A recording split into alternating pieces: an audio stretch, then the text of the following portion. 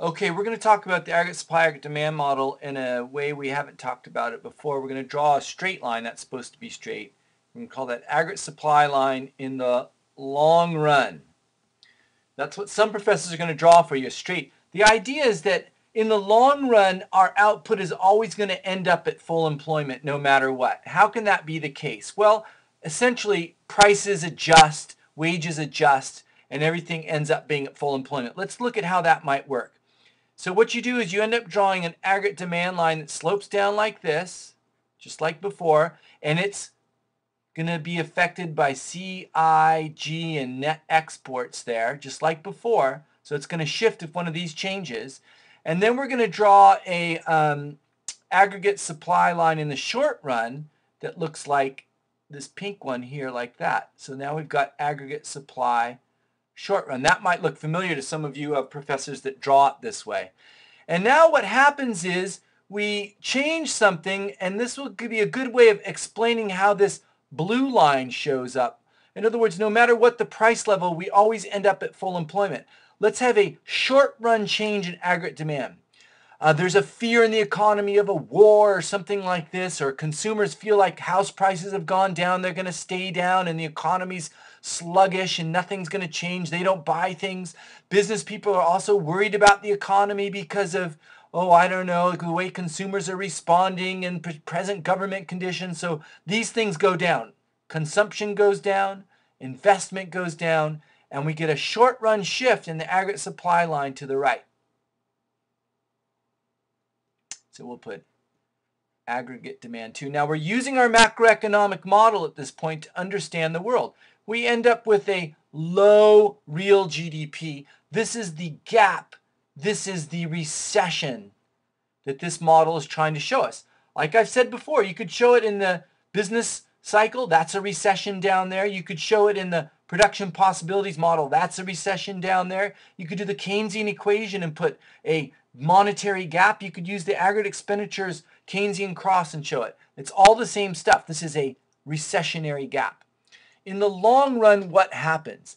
Proponents of the aggregate supply long run says something's going to happen to wages. Output is low, way down here. Output is way down here. So what does that mean? Our demand for workers is low. We're not making as much stuff as we did. Demand for resources like oil and steel, etc., is low. So all of these lower demands, if you think of those specific markets, mean that the prices of those things goes down. So you could draw over here actually the demand for labor, and you would have demand, supply, demand shifts to the left, and the price of labor or wages goes down. You could come over here and put demand, supply for energy, and when the demand for energy shifts to the left, the price of energy goes down. So these things are all going down because output is down. And what does that mean? Well, if we remember about the aggregate supply line, let's change our little pen here to pink to show this aggregate supply line. With wages going down, that means resource prices are going down. That's going to change the aggregate supply line. It's going to shift to the right. And we're going to shift it all the way over to here. So we used to have an equilibrium point here. The aggregate supply line shifts to the right, and we end up just about there, back to full employment. That's the concept of this line. In the short run, you might experience a recession, but in the long run, these are all flexible. All these prices are flexible, and that's going to change our output, and we're going to put it here. So what is all this mess you're looking at here?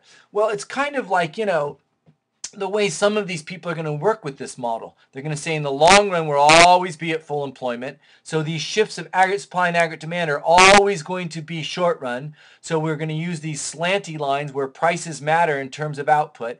If there's a decrease in consumption or business investment, then this curve shifts to the left. But in the short run, with a lower demand for all of these resources, resource prices go down, and this is going to shift to the right automatically. Keynesians have one critique about this, and it's under this. How long? How long does it take for this thing to shift to the right? Becomes a bit problematic for some people. If you're hanging out here at 8 for years at a time, people might get very nervous about being low, unemployment, and they might start taking their pitchforks and storming the castle and causing revolution and all sorts of problems in the economy that you can never recover from. People down here are suffering real life problems. They're waiting for these wages to change. They're waiting for full employment to occur. But guess what? In the meantime, they're hungry. Children are getting sick. The economy is faltering so badly for so long that you have real problems for real people. And do we want to live down here? Keynesian economists say you can't wait this long. How long becomes a real issue, and you need to increase government spending in order to shift the aggregate demand. Well, that's my phone, and I've got to go. Maybe I'll do more. I'm not sure. Right now, good luck with aggregate supply, aggregate demand. Maybe I'll improve these later, but it's so complicated because professors do it so many different ways. Hang in there. Hope this helped. Bye.